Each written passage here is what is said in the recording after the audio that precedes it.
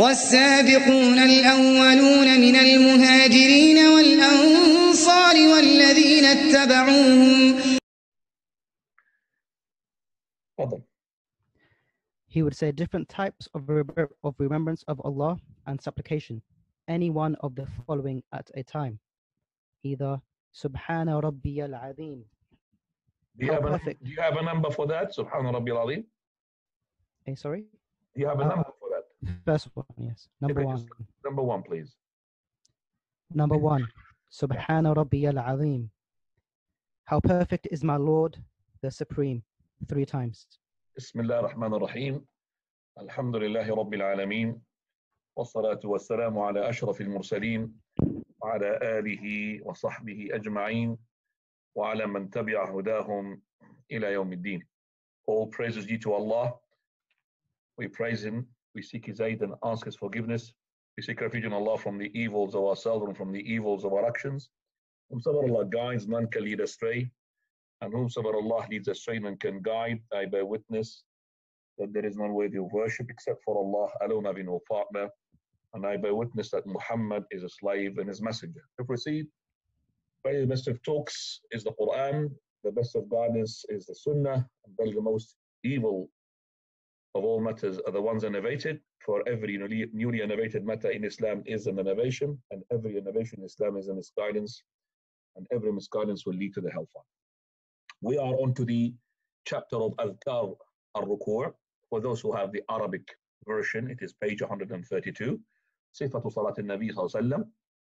And here the Sheikh says that in this rukn, so al-Rukoo, rukn means a pillar.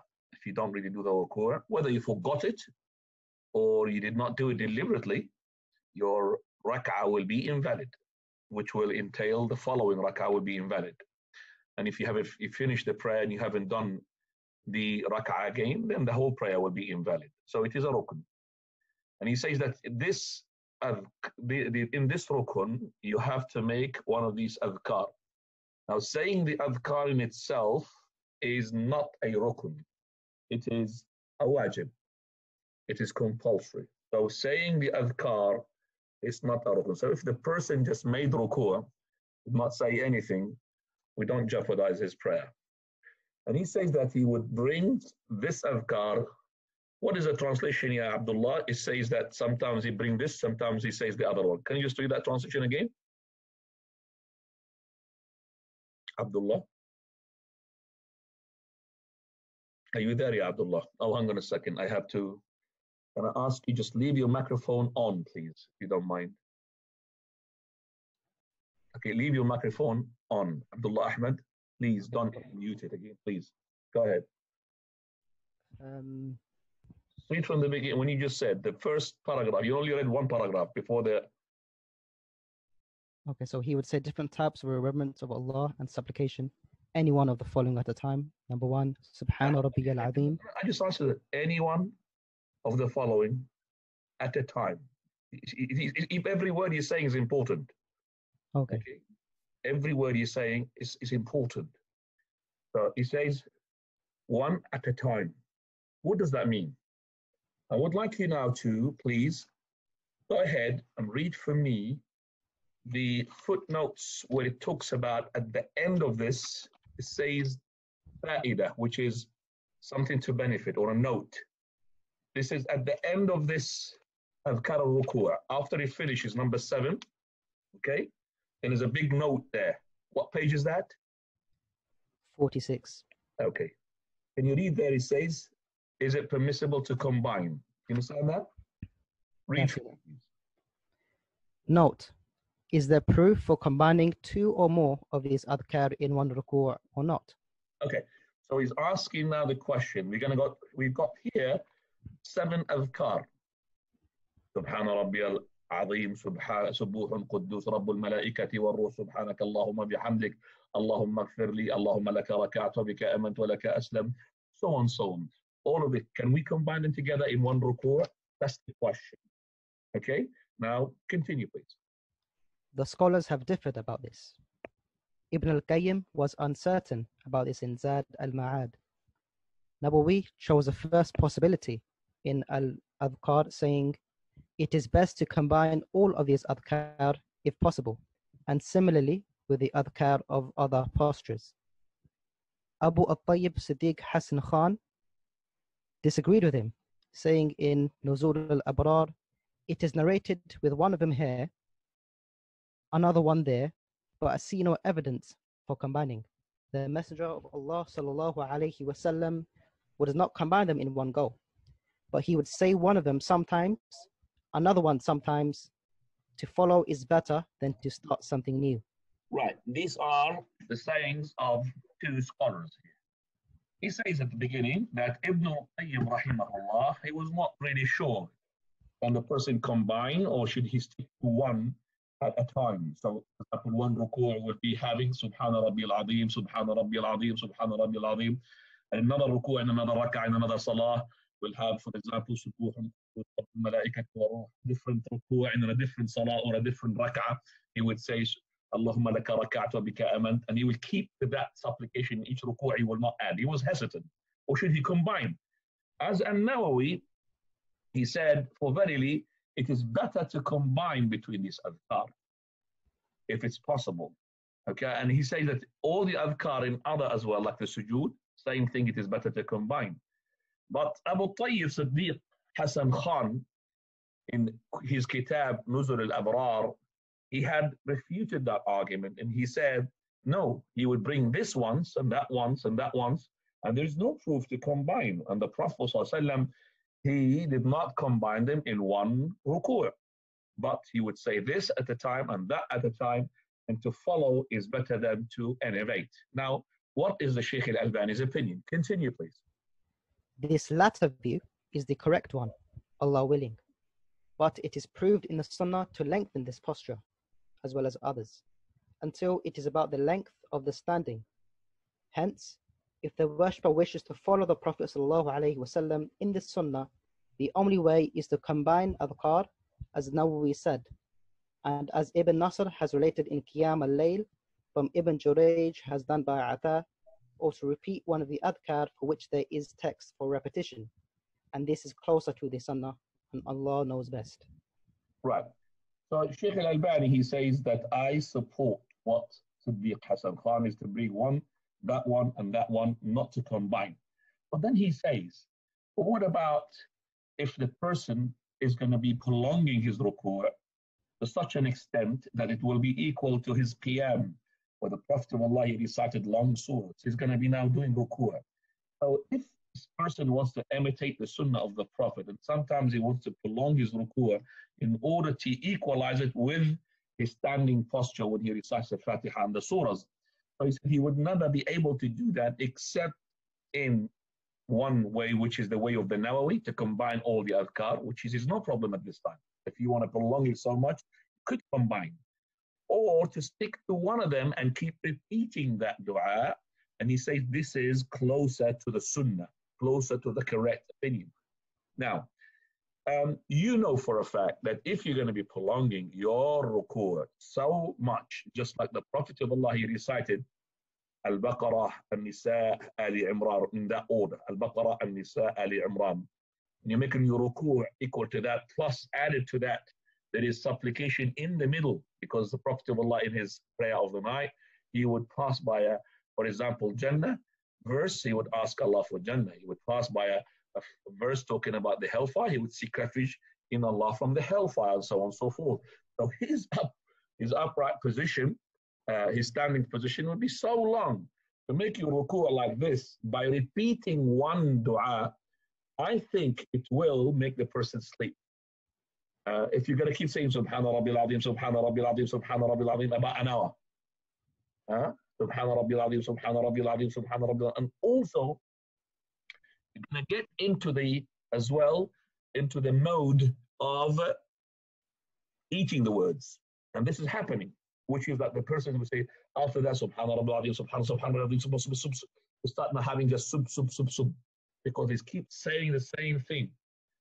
So, yes, according to Shaykh al-Albani, it's closer to the Sunnah, but if the person is going to end up like this, it would be better to make one dua plus another dua different, because he's going to prolong it so much, so long. And it also will expel the boring thing, because you're going to get bored to repeat something all the time. This reminds me as well to link it to making adhkar after the salah. After the salah, there is from the adhkar, that is to say, Subhana Rabbi, Subhanallah, 33, Alhamdulillah, 33, Allahu Akbar, 33, Subhanallah, Subhanallah, Subhanallah, Subhanallah, Subhanallah, and Alhamdulillah, Alhamdulillah, Alhamdulillah, Alhamdulillah, Alhamdulillah, Alhamdulillah, La ilaha illallah, La ilaha illallah, La ilaha illallah, La ilaha illallah, Allahu Akbar, Allahu Akbar, Allahu Akbar, Allahu Akbar, 34, 34, 33, 30, 30, 34. Now, that's one of the ad'iyah. Now, that as well makes the person, sometimes when he says Subhanallah, Subhanallah, Subhanallah, Subhanallah, he will start eating some of the words. One companion came to the Prophet ﷺ. He said, Messenger of Allah, I saw in my vision that after I made my prayer, I made the following dua, which is Subhanallah, Alhamdulillah, La ilaha illallah, Allahu Akbar. Subhanallah, Alhamdulillah, La ilaha illallah, Allahu Akbar. 100 times. That means 25 each in that order. Subhanallah, Alhamdulillah, La ilaha illallah, Allahu Akbar. That's 4. Subhanallah, Alhamdulillah, La ilaha illallah, Allahu Akbar. If you want to do that in your prayer, what do? Subhanallah, Alhamdulillah, La ilaha illallah, Allahu Akbar. Subhanallah, Alhamdulillah, La ilaha illallah, Allahu Akbar. Subhanallah, Alhamdulillah, La ilaha illallah, Allahu Akbar. Subhanallah, Alhamdulillah, La ilaha illallah, Allahu Akbar. Subhanallah, Alhamdulillah, La ilaha illallah, Allahu Akbar. That's 5. You put in your left hand 1. And you do it again. Subhanallah, Alhamdulillah, La ilaha illallah, Allahu Akbar. Subhanallah, Alhamdulillah, La ilaha illallah, Allahu Akbar. Subhanallah, Alhamdulillah, La ilaha illallah, Allahu Akbar. Then you finish another hand, that's 2. And then another hand, that's 3. And another hand, that's 4. Another hand, that's 5. That makes it 100. Because each hand, 20. Because it's 4 multiplied by 5, 20. Multiplied by 5, with 100. Sheikh al-Albani says that dua in this following way is better than saying Subhanallah, Subhanallah, Subhanallah 33. And he considers that dua which that companion had said. And then the Prophet of Allah, upon hearing this, he said, man, from now on, this is my supplication. It's an upgrade, update. So that is the best dua you say after the prayer now. Subhanallah, Alhamdulillah, La ilaha illallah, Allahu Akbar. Sheikh al-Albani says as well, and I'm quoting what he says, that for verily this will make the person not to eat. When he says Subhanallah, Subhanallah, Subhanallah, he might eat. But Subhanallah, Alhamdulillah, La ilaha illallah, Allahu Akbar, that's means swapping from one word to another. It will make him alert, will not make him as well eat some of those words. Wallahu ta'ala a'lam. But if you're going to be prolonging your rukoo', you have no problem to gather between the ad'iyah. You add Subhana Rabbil Azim, Subhana Rabbil Azim. After maybe say 20, 25, 100 times or whatever, then you go to another one. Okay, Subbuhun Quddus Rabbul Malaikati wa Ruh, and so on. So no problem too. And that would, as I say, will give the person a fresh start rather than to keep repeating something, I don't know how many thousands times, in order to make his rukoo' almost equal to his upright position. This is, of course, in his tahajjud. Right. So, alhamdulillah, we understand that now. Okay, now we go back to what the reciter he said. The first dua he said, Subhana Rabbi al-Azim, okay, 3 times. Subhana Rabbi al-Azim, 3 times. Have you finished, by the way, all the things that Sheikh al-Albani has said? You finished it, yes? You found that note? Yes, I have. Okay.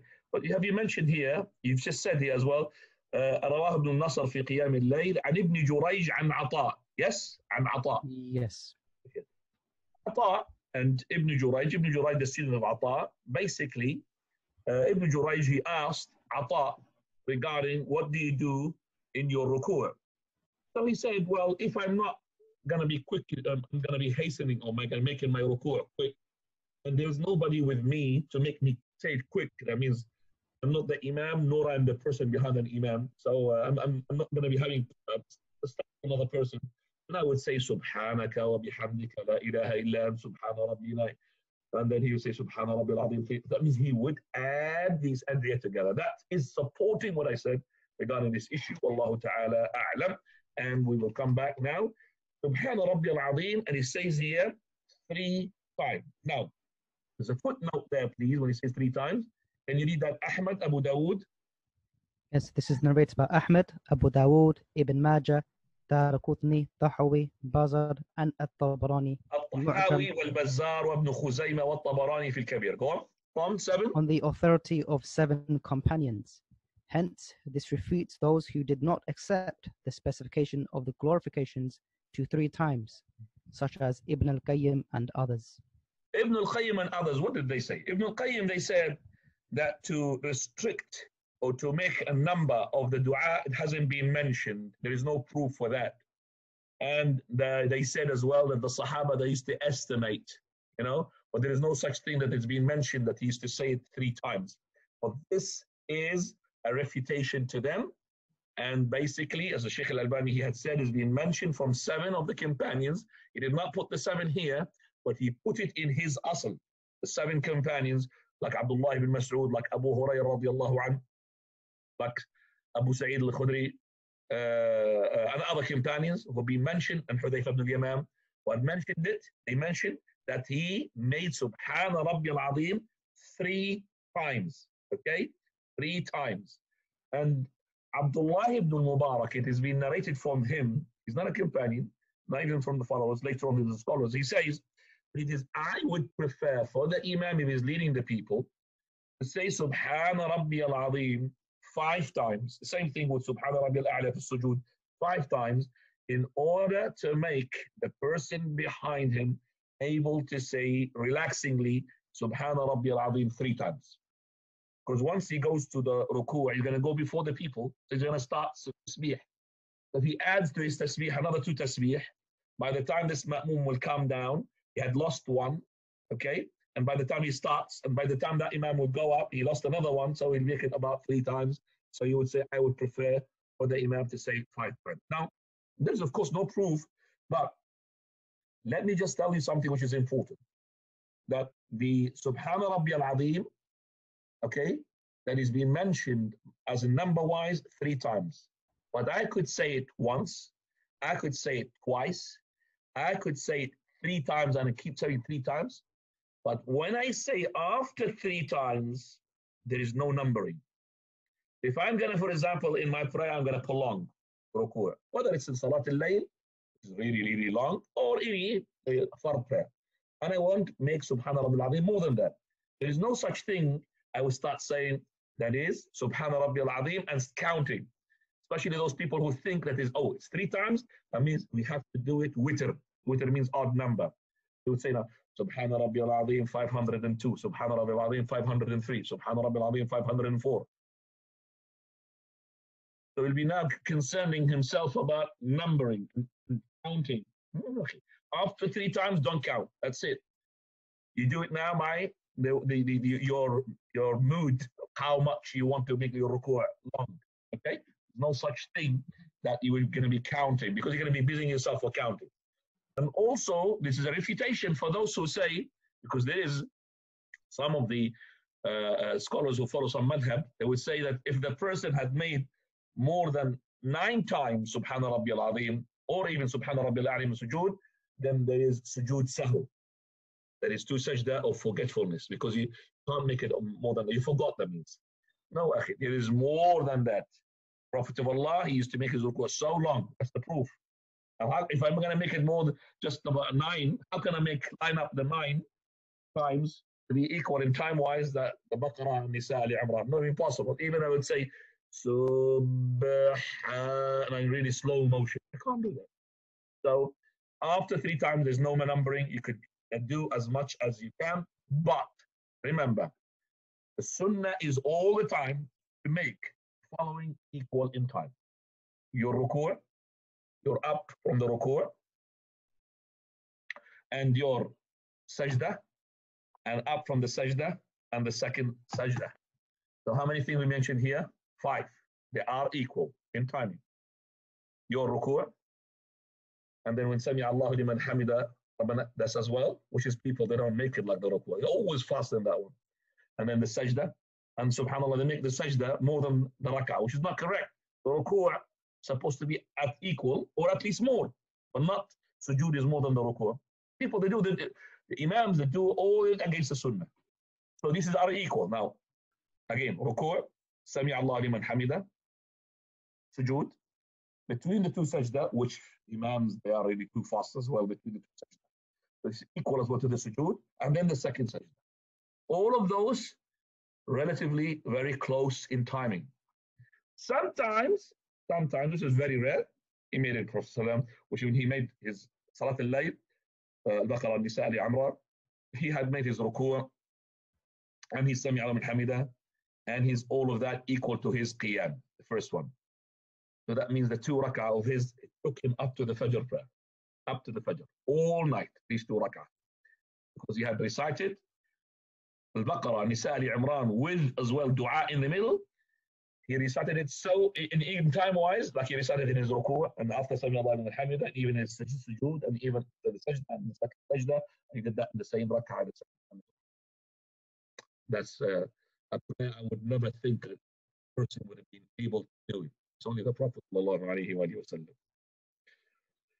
طيب, coming back to, and he says here, after that, وَكَانَ أَحْيَانًا, after that, please read Abdullah, after you said 3 times, read. And sometimes he would repeat it more than that. Okay, repeat it. You have as well a footnote for that? Yes. The footnote says that this can be deduced from the ahadith, which make it clear that he sallallahu alaihi wasallam used to make his standing, ruku' and sujood equal in length, as mentioned after this section. Here, his standing is something wrong with it. Even the translation is not wrong, but it's in the Arabic book as well wrong. His standing, which standing here? That's after ruku'. Okay?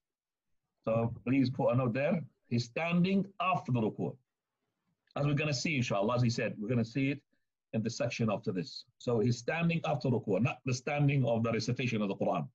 So he's standing after ruku'. His ruku' and his sujood are equal in time-wise. Okay. Now we come back to the text.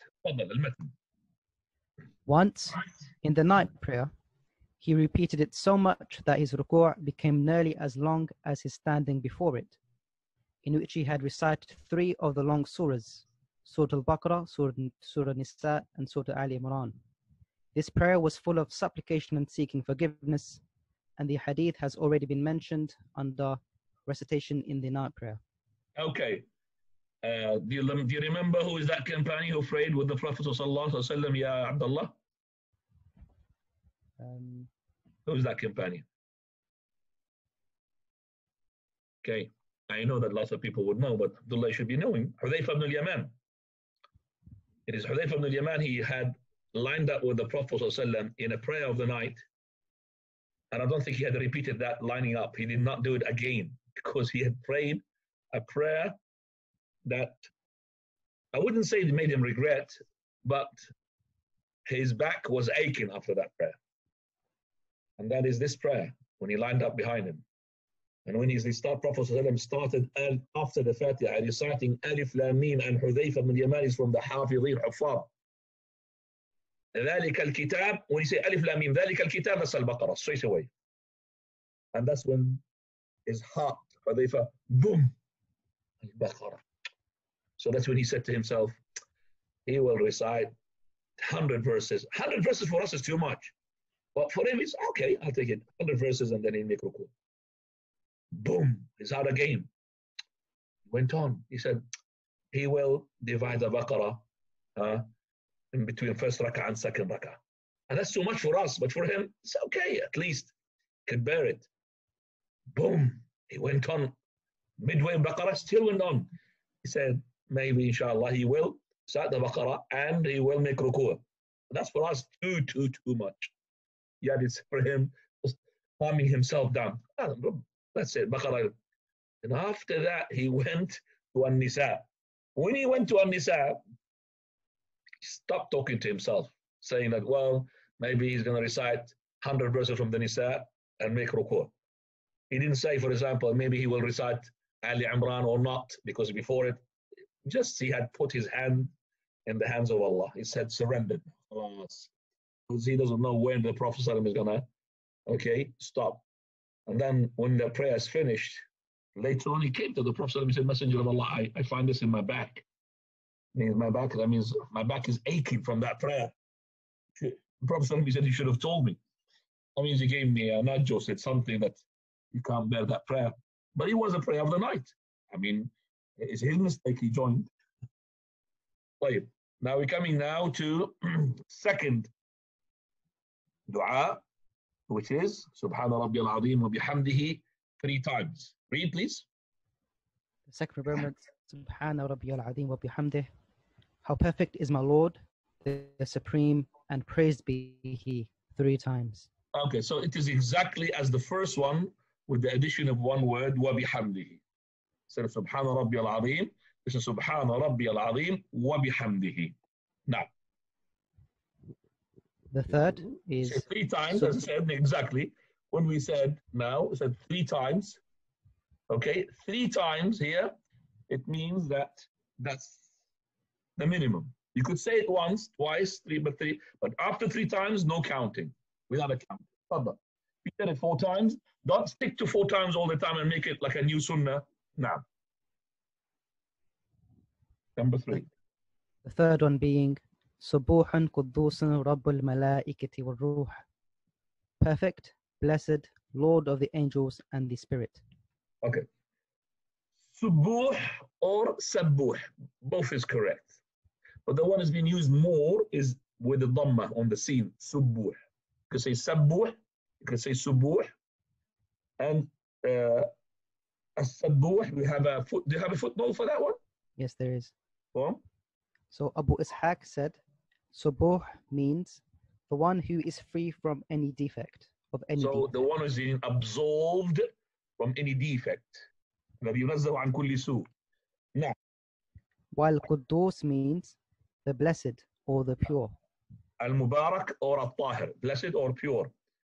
Now, Ibn Sayda said, glorified and blessed are attributes of Allah, mighty and sublime, because He is glorified and sanctified by others. Right. There is nothing about the Ruh. Ar-Ruh, you translate it as the spirit. Yes. That's not right, correct translation. Ar-Ruh, that's, what does it mean? Because here he translated it by literal meaning. Ar-Ruh, either it means most likely Jibreel alayhi salam. تنزل الملائكة والروح فيها بإذن ربهم من كل أمر. So, Ar-Ruh is Jibreel alayhi salam. Or it can be said that it is a category of the angels called Ar-Ruh. That's another one which is correct as well. Or it's been said that third interpretation of Ar-Ruh is that Ar-Ruh is the greatest of all angels in terms of size-wise. The greatest of all angels in size-wise. Okay. Further. Number 4. Number 4. Subhanak Allahumma wa bihamdika Allahumma aghfirli. How perfect you are, O Allah, and praises are for you. O Allah, forgive me. He would say it often in his Rukoo and Sujood, implementing the order of the Quran. Implementing the order of the Quran? I don't understand that. Implementing the order of the Quran.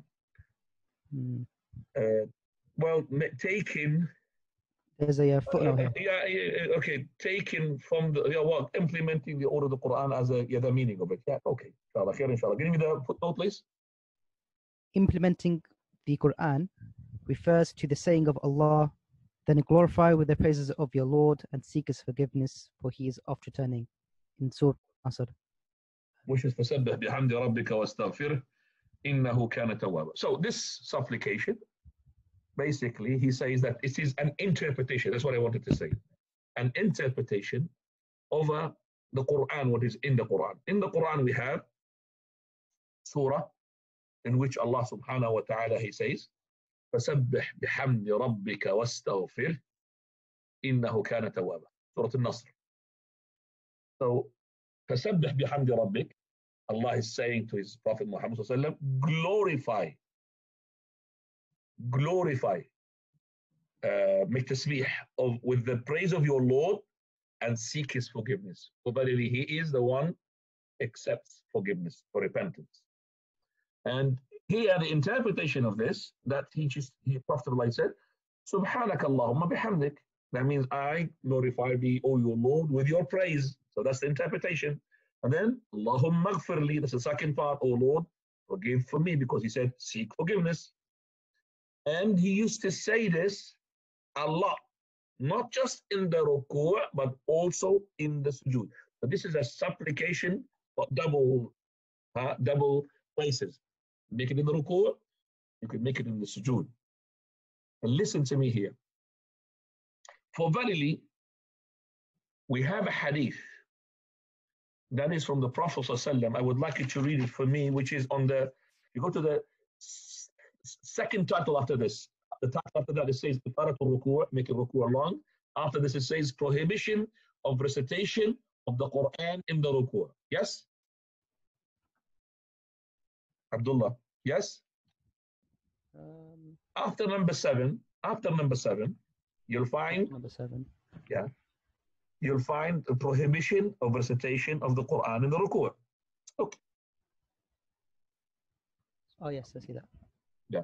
When we prepare next time, inshallah, we could be quick. When you prepare, you'll be quick because you'll be familiar with what you're reading. But there it says here that, and okay, he used to prohibit of recitation of the Quran in the rukoo and the sujood. Read after that, and he used to say. Further, he used to say, verily, I have indeed been forbidden from reciting the Quran in rukoo' or sujood. In the rukoo', therefore, glorify the supremacy of the Lord, mighty and sublime, in it.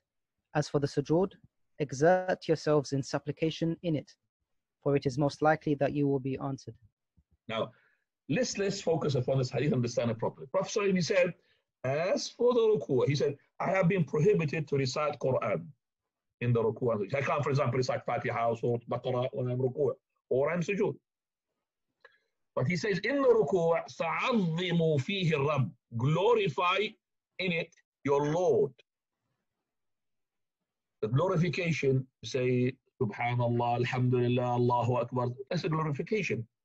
And then it's in the sujood, it says, فَاجْتَهِدُوا فِي الدُّعَاء, make supplication in it.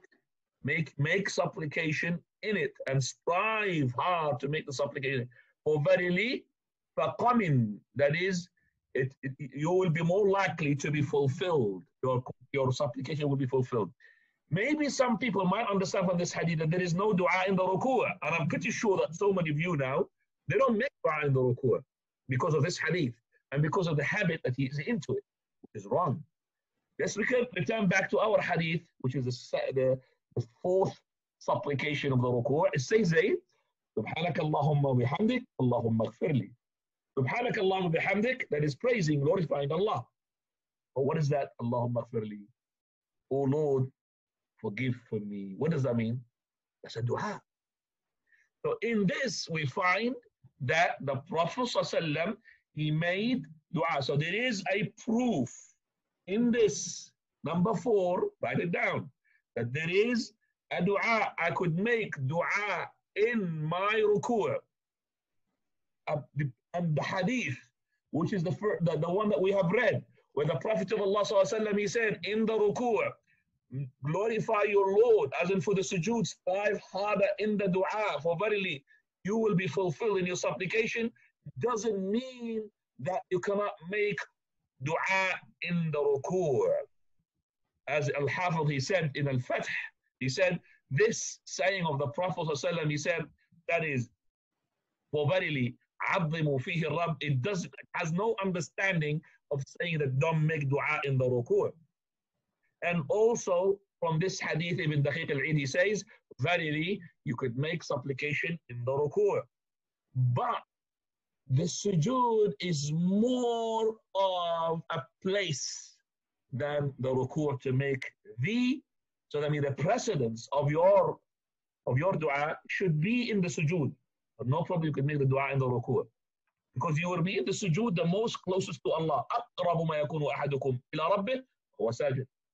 Closest time when he is to his Lord, when he is prostrated.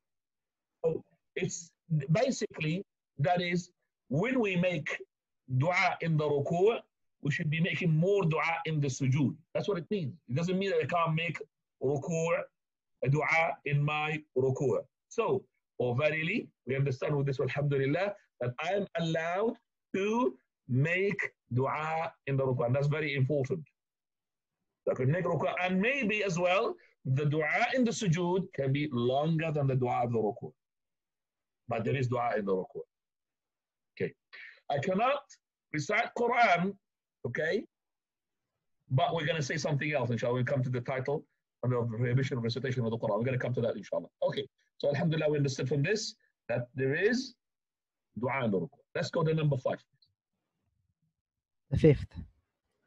Allahumma laka raka'at wa bika amant wa laka aslamt anta rabbi khasha'a laka sam'i wa basari khasha'a laka sam'i خشع لك سمعي وبصري ومخي وعظمي وفي رواية وعظامي وعصبي. We don't say in our dua وفي رواية. That means it's in another narration. You should say with another narration وعظامي.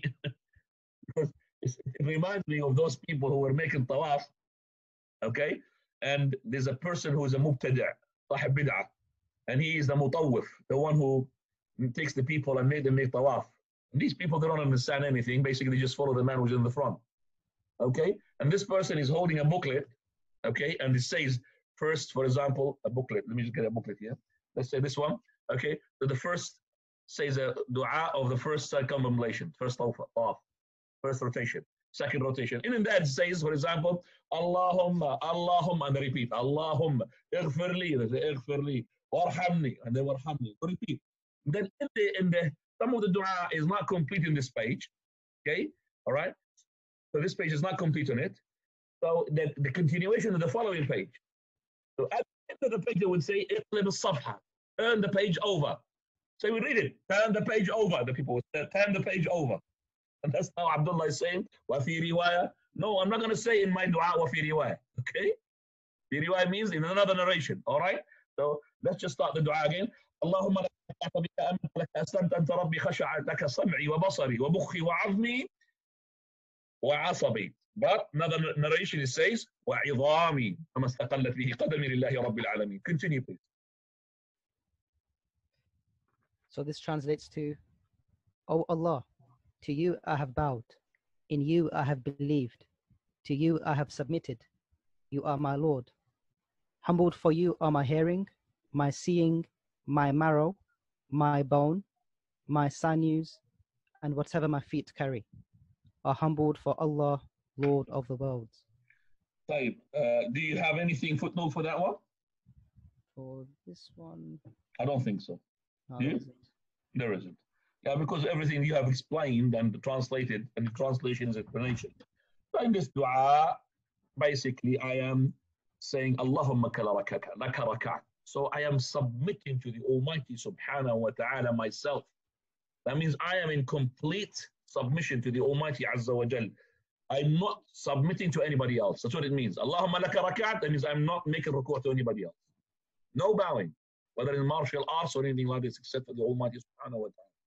Allahumma laka raka'at. Wa bika amantu wa laka. And for you, I believe in you, and I submit to you. Khasha'a laka sam'i wa basari. That is my hearing, my sight, all of that submit. And this is to show the ultimate submission. Because I don't make rukoo to anybody except for you, so all my limbs, okay, had reached the ultimate in their submission, that even my hearing submits to you. I will not hear except what pleases you. I will not see except what pleases you. That's when you're saying these things and you know what you're talking about, then your prayer will take you to another level. Not the prayer that the people they do, which is a habit. They don't know what they're saying, and then how many rak'ah they have done, and it just like becomes a habit. They don't feel the al-khushu'. They don't feel the ruh al-salah, the core of the salah. What is the core of salah is all about? When you understand the meaning of these words. So, because I'm submitting myself, I'm making rukoo to no one except for you, everything in me is reaching the ultimate submission. My hearing, my seeing, my mukh, my brain, وعظمي قال وعظامي in another narration, and my bones, my asabi, even my nerves, and everything my foot carries, everything is submitting to Allah, the Lord of al-Alamin. Number 6 is the same thing, but I'll read it in myself, you don't have to translate. اللهم لك ركعت بك آمنت ولك أسلمت وعليك توكلت. This is the addition. أنت ربي خشع سمعي وبصري ودمي.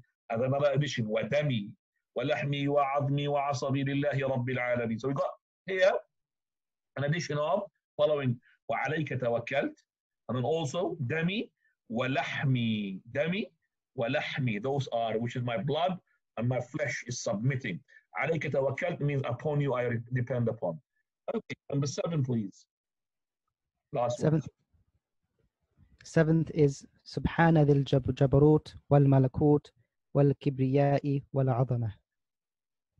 No. How perfect is he who has all power, kingdom, magnificence, and supremacy, which he used to say in the night prayer. So this supplication is for the night prayer. It's not to be said in the prayer which is the fard prayer.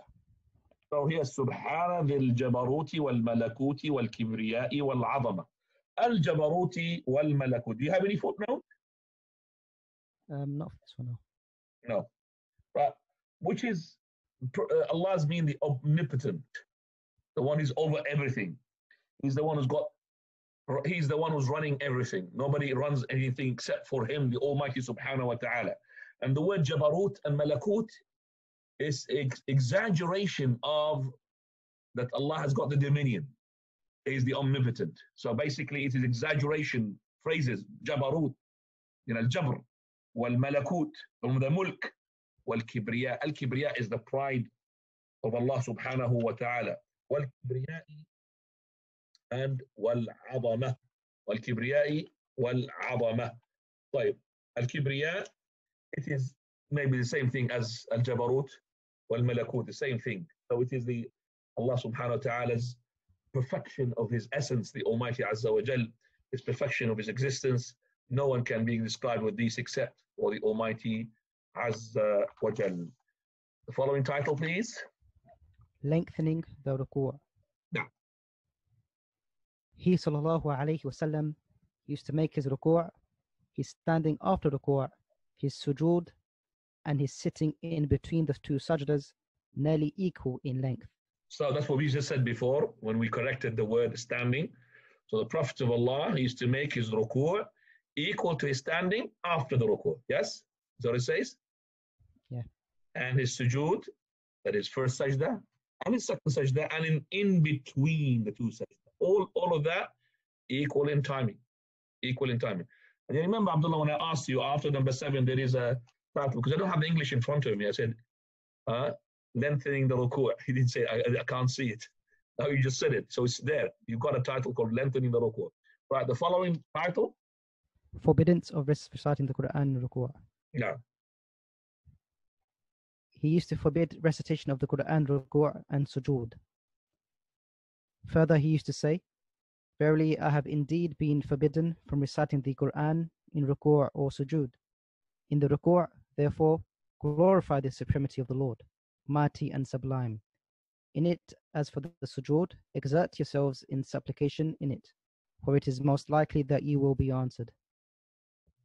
Footnote. Muslim, Mu'awana. There is one regarding the sujood, which says that the forbiddance is general, hence covering both obligatory and voluntary prayers.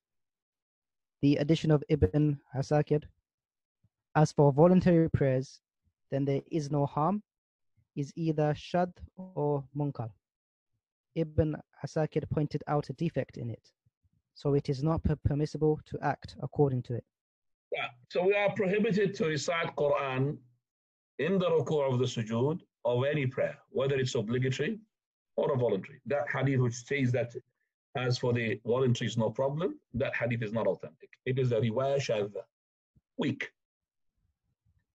Now, when we say it is prohibited to recite the Quran, that is recitation of the Quran. But if you have taken a verse, which that verse is in the Quran as supplication, and there are plenty of that in the Quran.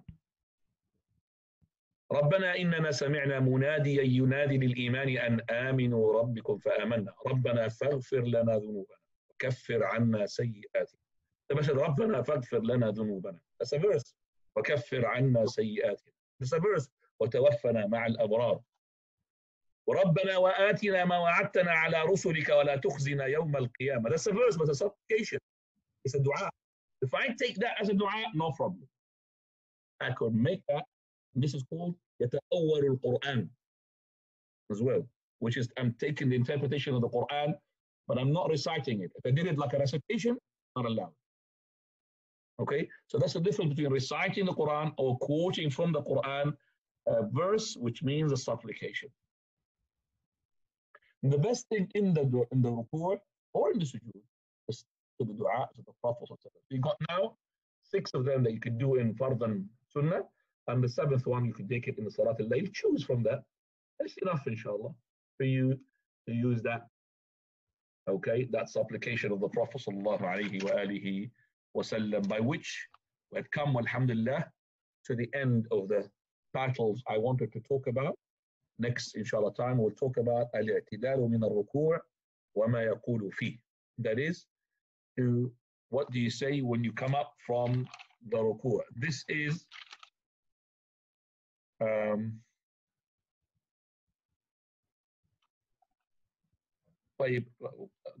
we make a start in it so you could really just go to at least to the supplications? Is that okay for you? That's fine. Straightening up from the ruku' and what is said and what is to be said then. Yeah. Next, he sallallahu alayhi wasallam would straighten up his back out of the ruku' saying, Sami Allahu liman hamidah. Allah listens to the one who praises him. He also ordered the one who prayed badly to do that when he said to him, no person's prayer is complete until he has said takbir, then made ruku', then has said, Allah listens to the one who praises him until he is standing straight. When he raised his head, he would stand straight until every vertebra returned to its place. Right. We understand now this is a pillar, which is to get up from the ruku' and standing up. This is a pillar. So if a person went from the ruku' and he did not stand up fully and he went to the sujood, his rak'ah is invalid.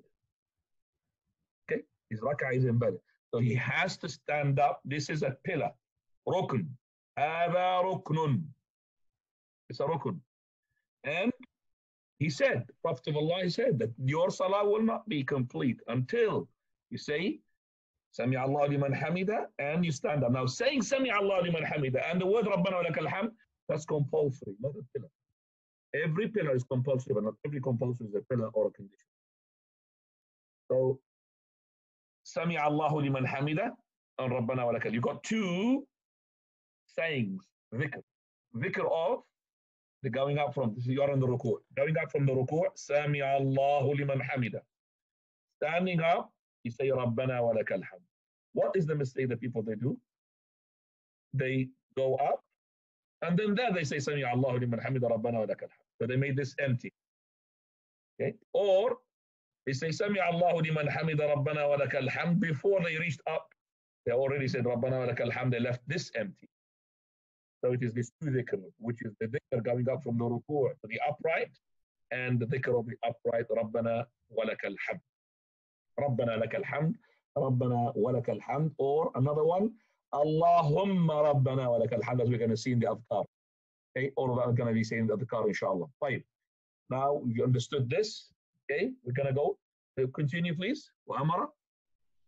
There's a footnote here which says the vertebrae means the bones making up the spine from the base of the neck to the coccyx, according to Qamus. Okay, that means he stands up until all of this goes back. The spine. Now. Next, he would say while standing, Rabbana wa lakal hamd. Our Lord, and to you all be praise. We're going to see that as well. He used to say Allahumma later on. Fadal. He has commanded all worshippers, whether behind an imam or not, to do the above on rising from ruku' by saying, pray as you have seen me praying. So he said that he had commanded any person, whether he is an imam or whether he's behind the imam, to say this, which is what? Which is what? 2. Sami Allah liman hamida and Rabbana wa lakal hamd. 2 of them. Because he said, "Sallu kama ra'aytumuni usalli." Pray as you have seen me pray. So we've seen the Imam saying, "Sami Allahu liman hamida." We say what? Sami Allahu liman hamida. And the Imam, he would not say Rabbana lakal hamd loudly, but the Prophet said, when you hear him saying Sami Allahu liman hamida, say Rabbana wa lakal hamd. Continue, please. He also used to say, the Imam is there to be followed. When he has said, Allah listens to the one who praises him. When the Imam said Sami Allahu liman hamida, when the Imam says Sami Allahu liman hamida, then say Allahumma Rabbana wa lakal hamd. Allahumma Rabbana wa lakal hamd. Allah will listen to you, for indeed Allah, blessed and exalted, has said via the tongue of his Prophet sallallahu alaihi wasallam, Allah listens to the one who praises him. Okay, please read the footnote.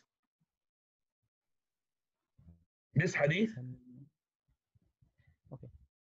This hadith does not prove that those following an Imam should not share with the Imam in saying, Allah listens to the one who praises him. Just as it does not prove that the Imam does not share with those following him in saying, Our Lord, to you be all praise. This is because the purpose of this hadith is not to be set out exactly what the Imam and his followers should say in this position. Rather, it explains that the followers' tahmeed should be said after the Imam's tasmi'. This is supported by the fact that the Prophet ﷺ used to say the tahmeed when he was the Imam, and also because the generality of his saying, pray as you have seen me praying, dictates that the follower should say what the Imam says. Example of the tasmi'. Those respected brothers who refer to us in this issue should consider this, and perhaps what we have mentioned is satisfactory. Whoever would like further discussion on this issue should refer to the article by the Hafiz Suyuti on this matter in his book Al-Hawi lil-Fatawi. He's just saying here basically, this ahadith tells us it is the sunnah for the Imam to say Sami Allah liman hamida and also say Rabbana wa lakal hamd. Not just to say Rabbana wa lakal hamd on its own.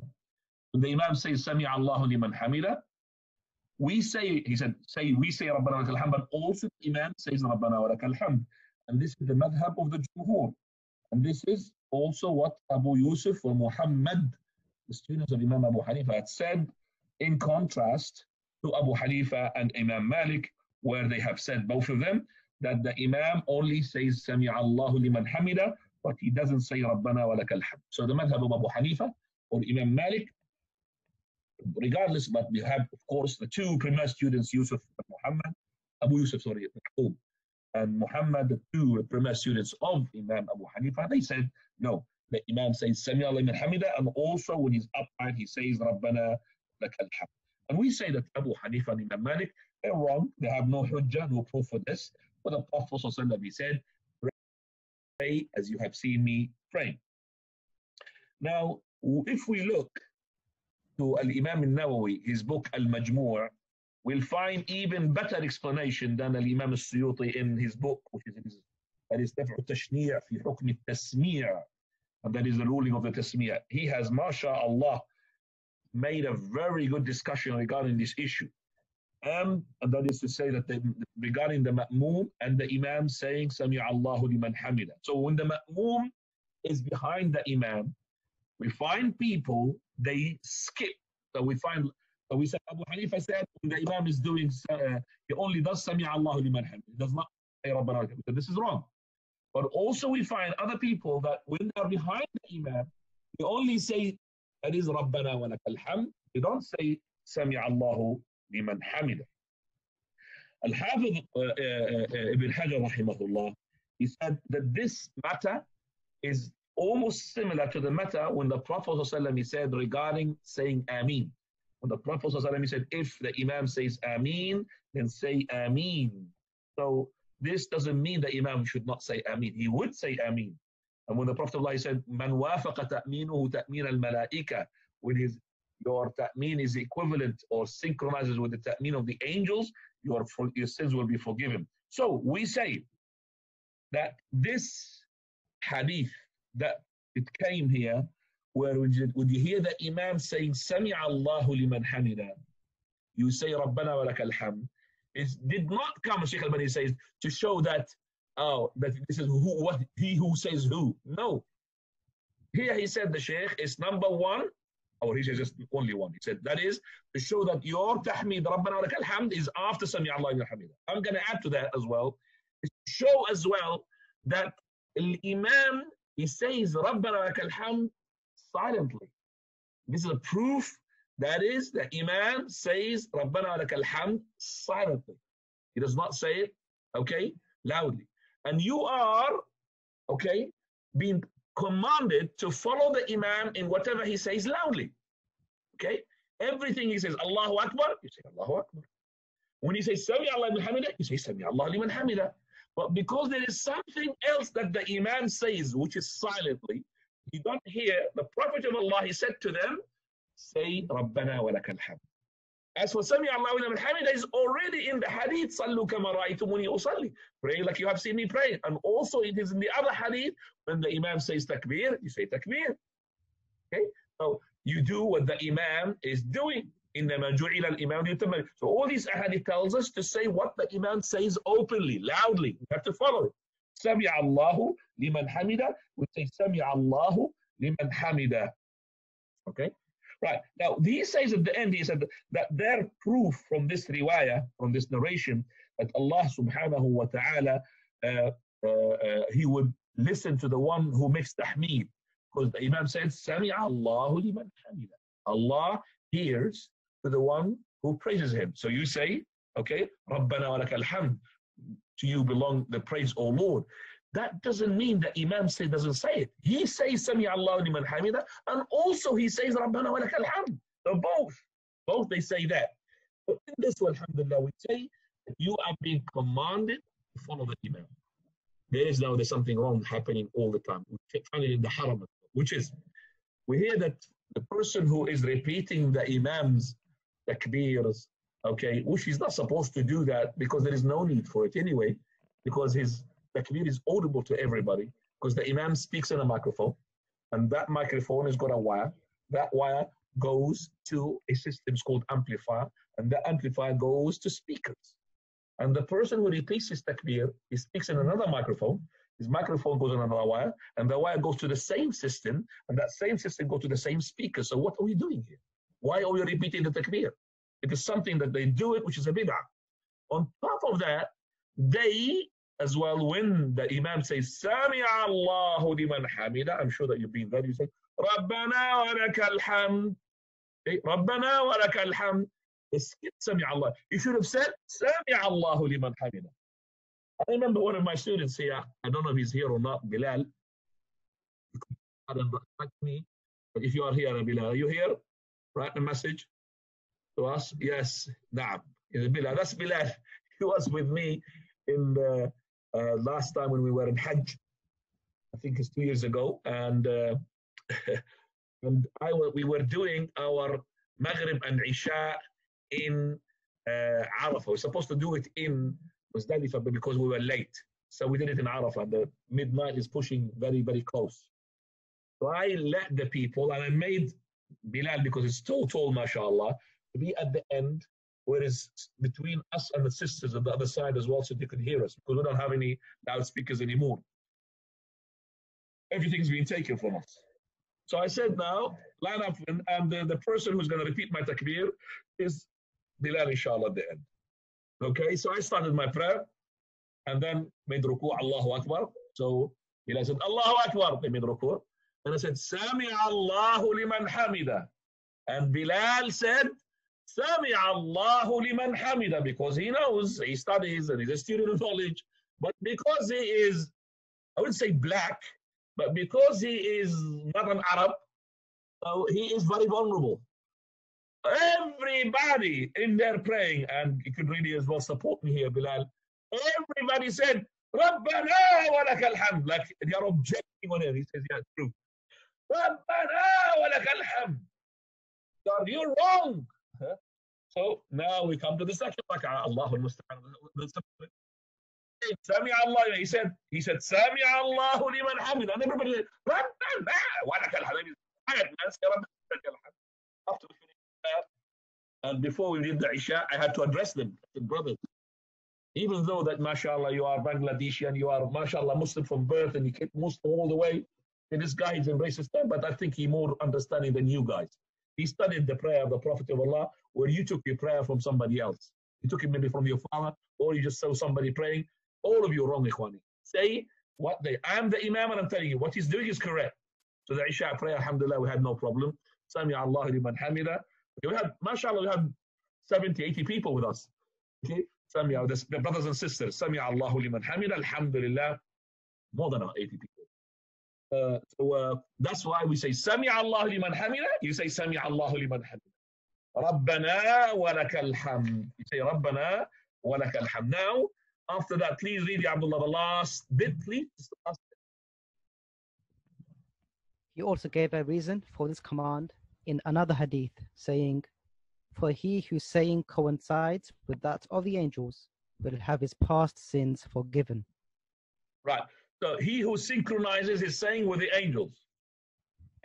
Now the synchronization here, okay, the synchronization here, as the Sahib al-Hawi, he says that the synchronization is basically the synchronization of the niyyah, okay?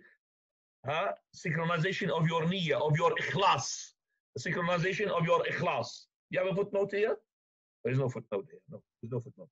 Okay, so the synchronization here, what is meant is the ikhlas of the person, okay? So that means you are striving in your intention, in your repentance, okay? This is the one whom his previous sins will be forgiven, inshallah. This is not Sahib al-Hawi has said it, sorry. This is Ibn Abd al-Barr in At-Tanwir who had said it. Now we come to as well when he said, it shows you that, you know, the magnitude of benefit you gain from the adhkar, that it has a power to forgive your previous sins. Okay?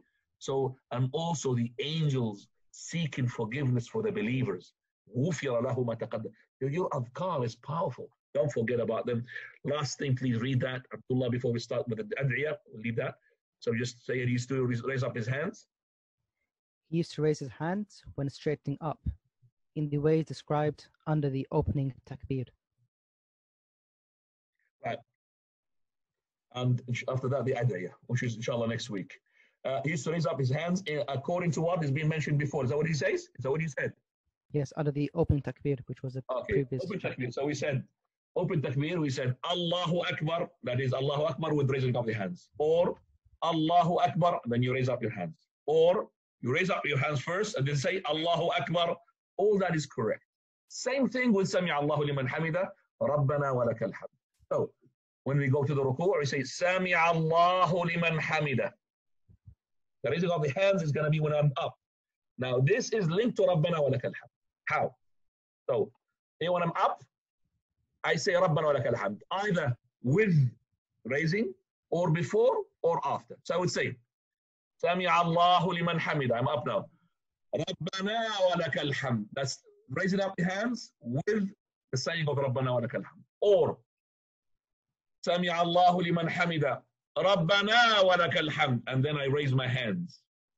Or Sami Allahu liman hamida. Rabbana wa lakal hamd. I raised and then I said. All these three things are correct. You can do this, you can do that, you can do whatever you like, with, before or after. Wallahu ta'ala a'lam. But inshallah we will continue next week. And next week, hopefully, we will cover the issue of putting the right on the left. Is it correct to do it after, that is, saying Sami Allah liman hamida Rabbana wa lakal hamd, which is after the Rukoo'? Are we supposed to put the right on the left or supposed to put it on the side? We'll discuss that inshallah in details. But if you have any questions, please, I'm gonna at the moment make you allowed. So I'm gonna unmute everybody. Please mute your microphones. Please mute your microphones. I'm gonna unmute all of you now. Okay, let's see some people who are not muted. Now, I can't go through them. I'm going to mute them again. Please unmute your microphones, please. Brothers, unmute your microphones.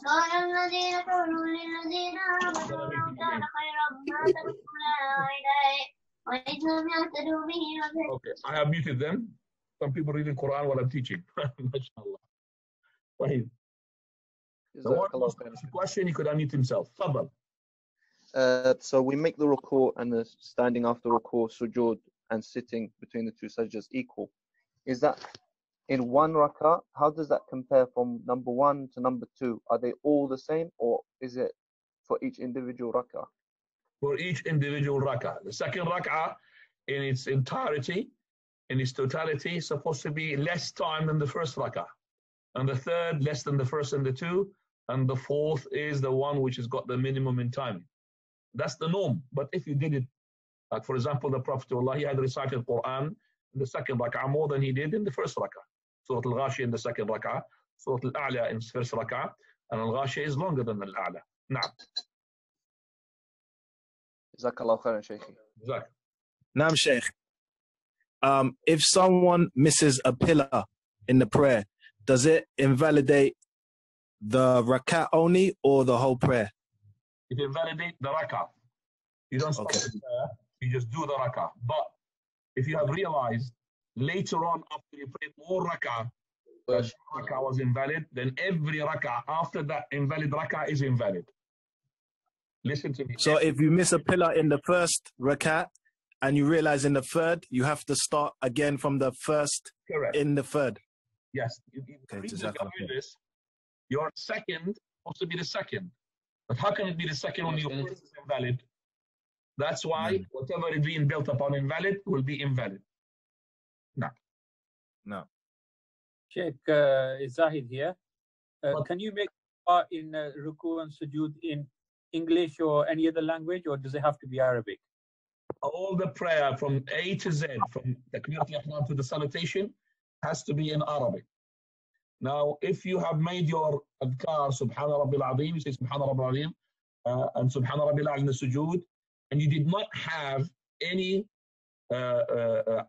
Arabic dua, which is from the Prophet, you make any dua in the Arabic. If you did not have anything, then you'll make it in English, but supposed to be, that is the extra supplication. After Subhana Rabbil A'la, you wanted to make supplication, which you can't do it in Arabic, then you could do it in English, but all the times, best thing is to stick, number one, not just to the Arabic, to the sayings of the Prophet. Number two, if there is no thing that you remember from the saying of the Prophet, your own dua in Arabic. If you can't know Arabic, then speak in Chinese. Now, by the way, the ones who are asking questions on the side, I can't see them. You have to ask the questions, or somebody had asked questions on their behalf. I cannot read because it's it's really, I have to really put it up. I can't really, it's too small for me.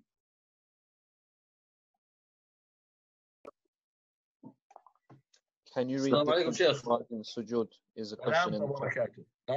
Ahmed, you are in charge later on of reading the questions which are important, okay? Naam, Sheikh. Yalla. The person who just said before, Assalamu alaikum, is that Anwar? It's Anwar, yeah. Assalamu alaikum, Sheikh. How are you? Okay? Tafadhal ya Anwar, tafadhal. Barakallah fiqh. The 6 ad'iyah when you do Rukoo, 6 of them, isn't it? Yes. 6 type of dua. Are we able to mix? One day we say one dua, another day we say different dua. Can we mix every day different dua? Were you with us from the beginning of this lecture or not? I come maybe a few minutes late. I talked about this thoroughly, and I talked about what Ibn al-Qayyim had said. And we talked about yes. Ibn Daqiq al-Eid, and he said that is basically the person, he should say, stick to one dua. Like Subhana Rabbil Azim, Subhana Rabbil Azim, Subhana Rabbil Azim, or Subbuhun Quddus Rabbul Malaikati wal Ruh, or Subhana al-Malakuti wal Jabaruti Kibriya wal Azam Salat al-Layl, in the prayer of the night. Keep to that dua. That means one rukoo, one dua. If you have another rak'ah, you could change the dua, but you stick to that dua. Do you understand what I'm saying? But said, if you are praying a night prayer, where you're going to be, mashallah, making tahajjud, and your ruku is going to be long, then we said that it is allowed now to combine between these adiyah. You could read all of them, the 6 or the 7 of them. Or you could take one and repeat it all the time. Repeat it so much. Sheikh al-Albani says that repeating it, this is closer to the sunnah. He's not saying the other one is wrong. Closer to the sunnah. But I said regarding this that as I think Sheikh al-Albani says before regarding the adiyah, that this will make the person bored and make the person eat the words. It would be better to change between the adiyah rather than stick to one dua and what? Repeating it so many times, because the person might sleep and might start eating the words, you know. I'm going to say Subhana Rabbil Azim. Naam. Just one question, from my little daughter. She's asking that, when she prays, she put a sutra and the little baby pass the sutra. Is that allowed or not? No problem, inshallah. But the baby does not invalidate the prayer. But we have to make sure that when we pray, that we don't pray where the baby is so close it's going to break. But if the baby is going to, between me and my sutra, we treat the baby like a sheep. How? After Allah, he saw a sheep. You're going to pass between him and a sutra. They went forward. The sheep still wanted to come. It's a sheep. Okay? Yes. Still coming forward. And she insisted to come between him and the sutra. Prophet Allah stuck himself to the wall. And she passed behind him. So we treat the baby the same thing. We go forward until the baby passes what? Behind us. We could pick up the baby. You can pick him up, no problem when we were praying. Pick up the baby. He's calling the baby, yeah? Pick up the baby. And make him. The crossing is to go from one side to the other. So if you pick up the baby and put him back again, the side where he came from, that's not crossing. No. Jazakallah khair. That's all, Sheikh. Jazak. Sheikh, assalamu alaikum. Rahmatullah wa barakatuh. Sheikh, if any person went to hospital as a result of coronavirus and there is no facilities for performing the wudu with the water, so how can he able to do the tayammum? If somebody, again, please. Somebody, okay, Sheikh. If someone went to hospital as a result of coronavirus, okay, and there is no facilities to perform wudu with the water, then how he can perform the tayammum? I didn't ask Bashir. I didn't understand the Bashir. There is no water in the hospital? No, the problem is because of his condition is very severe. So that's why he cannot move from the bed and go to the toilet and perform the wudu. So while he is in that person, but by the way, any person here at the moment, let me tell you and update you. Any person in the quarantine in the hospital for COVID-19, he will have his own toilet. Okay. Inside the room, he will have his own toilet. So if he's got his own toilet, we say to him, go and make wudu inside the toilet. Oh, I cannot make wudu because there's nobody to take me there and I am helpless. I can't really move.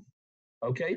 Then this person should be prepared. Somebody had to help him to get him a tile, brick next to him. He can make wudu, which is called tayammum. Bismillah. Then after that, he looks it in his hands. If there is something there, he blow it. If it's too thick, like that. And then his face, and then his hand. Finished. That's tayammum. That's in the case of he can't go to the facilities of the water. Okay?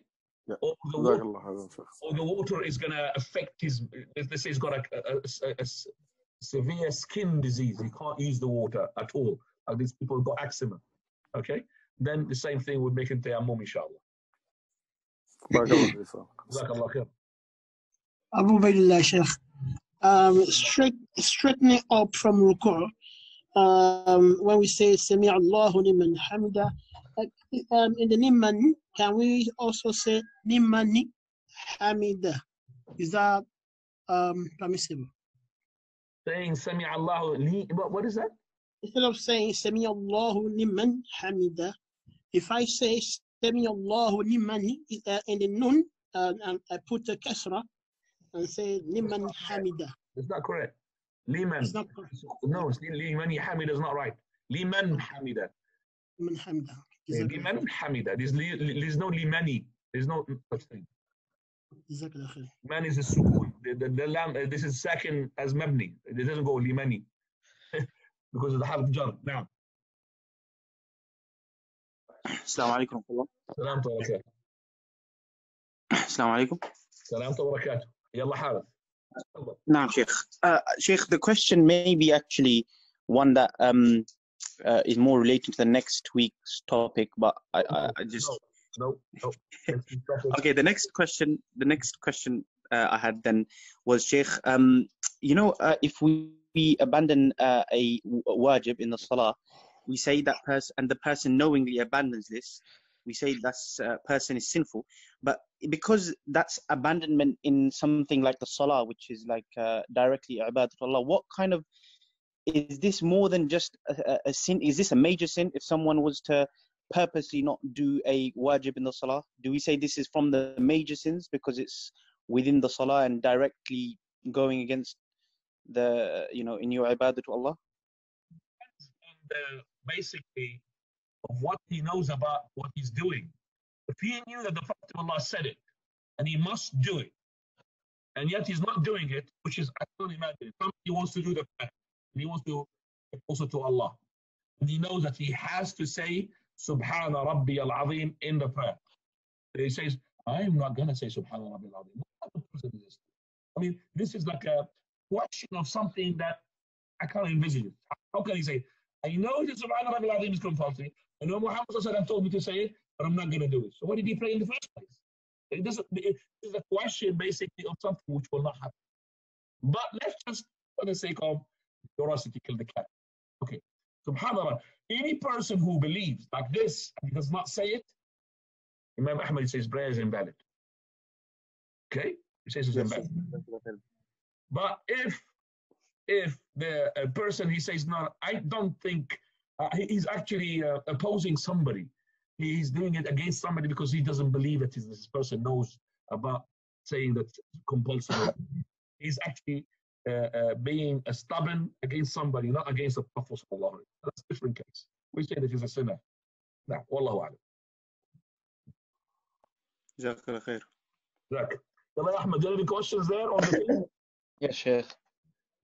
Is it sunnah? Because this question could be from sisters. Go on. Is it sunnah to prolong the rukoo in order so that others may join you in the... And the join you in what? In Jama'ah? So they can catch the Imam, yeah. Okay, because you broke. Right. Well, this is a person who is in his rukoo. He had said somebody coming, and he knows that if he caught up with the rukoo, he caught up with the rak'ah. Should the Imam prolong his rukoo in order for that person to catch up? There is no proof for that, but in general we say, Allah said, وَتَعَاوَنُوا عَلَى الْبِرِّ وَالتَّقْوَى. Help one another on birr and taqwa. If you know a person, okay, who's going to come and join the prayer in the rukuu, okay, we would say to that Imam, you know, give him time. Don't make him lose that rak'ah by losing the rukuu. This could be taken as well from another hadith. When the Prophet ﷺ comes to the prayer and he's already planned to recite long in the Fajr, and he had heard a woman had her baby crying. Okay, so what he did, he shortened the prayer. He was planning to read long, he shortened the prayer. And after the prayer, he said that he didn't want this mother to be sort of concerned about her baby. Was a baby crying? Concerned maybe from him, for him, or from him, or because of him. Concerned on the people that saying, well, take your baby, and why are you making him cry? Why did you bring him? And also concerned the baby that he wants to be attention. Okay? So that's why he would shorten that. Because of that, we say to the Imam, same thing that you have a man here who wants to join the prayer. Why do you want to punish him by not making him to do that rukuu with you so that he can catch up with the rak'ah? And also we tell the person who wants to join the rukuu, you have an opportunity, akhi. So as soon as you come to the masjid and the row is too close, not far away, it's about 4 or 5 steps to reach it, you could make takbir al-ihram while you are just coming in, before you join the Imam. You make takbir al-ihram and then you make Allahu Akbar for rukuu, and you make rukuu, and you start walking while you make a rukuu. Whether the Imam said Sami Allahu liman hamida before you joined the row or you did not, you have, alhamdulillah, caught up with the rak'ah. So you caught up with the rak'ah, so that means you don't have to worry about it. What the people say, and they do, when they see the imam in his rukoo and they come into the masjid, they do the following things and all of it wrong. First one, they see the imam in his rukoo. What does that mean? Saying to the imam, please wait for me. They're not saying it like that means I'm coming, akhi. And that's disturbance. Second one, they run. And running is against what the Prophet said. Alaykum bis-sakinati wal waqar. Take it easy when you join the prayer. So he's running. Third one, which is the worst. Because you want to catch up with the rukoo, he does his takbirat al-ihram so quick that some of it goes while he's going down. So you say, Allahu Akbar. If he said like this, Allahu Akbar, so the ra went when he went down. That prayer of mine is not going to be accepted as fard. Maybe it will be accepted as sunnah, nafila, but not fard, with the consensus of all scholars. I have to say, Allahu Akbar, fully standing up. And then, just for the sake of making sure that I'm saying it's standing up, I would say the second takbir of rukoo, Allahu Akbar. The second takbir, Allahu Akbar for rukoo, I do it, doesn't matter if I do it when I'm going down. Because I guaranteed my first takbir al-ihram standing up, Allahu Akbar. Okay? So I say, Allahu Akbar. And people, they say, and the imam is in the rukoo, what do they say? They do this is another mistake as well. A fourth mistake. They say, Allahu Akbar. Allahu Akbar for rukoo. Why do you do like this, Sakhi? This is for something that you want to stand up for recitation. The imam is not reciting. The imam is in the rukoo. So what do you say? Allahu Akbar, and your hands down. That's the haram. And then Allahu Akbar for rukoo, and you go for rukoo. There's no Allahu Akbar like this, and then Allahu Akbar like that.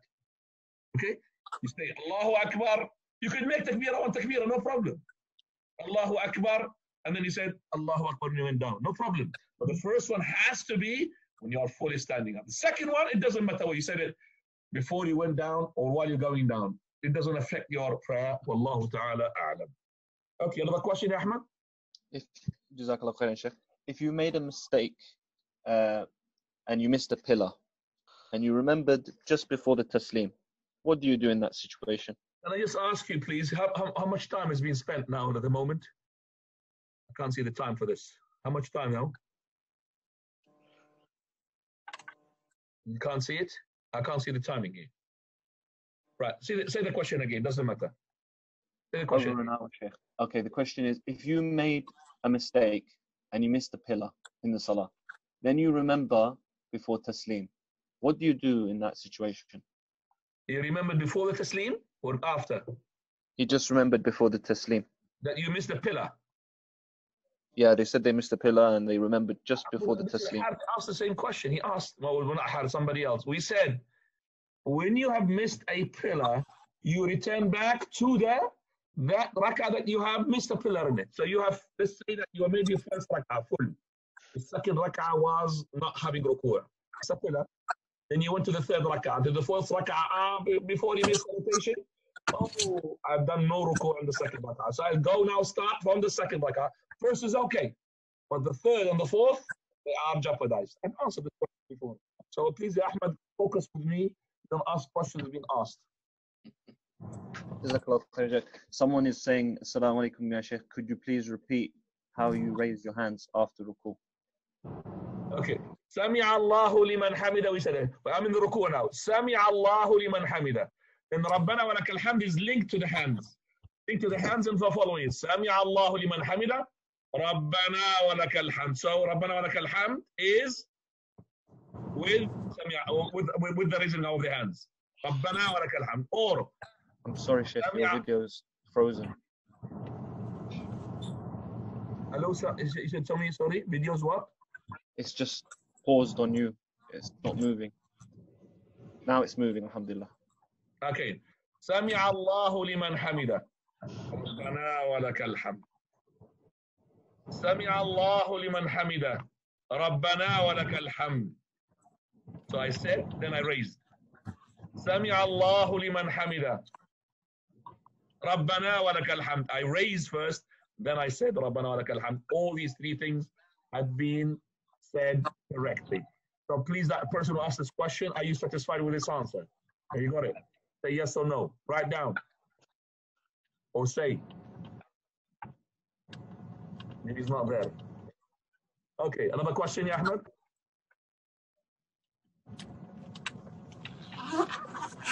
He says he's satisfied, Sheikh. Okay, Yep. next question is, if the Imam, he doesn't say Ameen out loud, do we still say it? And he's asking specifically if he was to pray behind an Imam who is a Hanafi in his... Saying of the Ameen. If the Imam did not say Ameen, am I not supposed to say Ameen or not? Now, this depends. If this Imam, you think he's just a blind follower, meaning he has got no knowledge, and he has just basically, because I'm Hanafi, I'm not going to say Ameen, and you say Ameen, and maybe inshallah you get other people to say Ameen with you. But if you think you're going to be meeting up in a masjid which is Hanafi, I would rather not to say Ameen loud, because some of the Hanafis are really very strict regarding this issue, and they will not allow you, they will spot you, oh, you are a stranger. So they want you to be kicked out. So it depends. But if you could really, but if this Imam is Hanafi and he believes, okay, that what he's doing is correct and with the proof of his, regardless of wrong or not right, then you have to follow the Imam of what he does. Are you in a car, ya Ahmed? La, I'm not. It was Sorry, somebody else. it's me. It's me. I'll mute it. Sorry. No. Somebody is asking, I'm not really sure of the question, but they're saying, can you say different du'as in sujood, more than one? Maybe he means adhkar. I have said that. I've answered this question. Now, somebody is asking, Assalamu alaikum, Sheikh, some shuyukh do not include a sunnah with the asr prayer. But I remember from a previous lesson that you said there is. Is this sunnah of the rawatib sunnahs or not?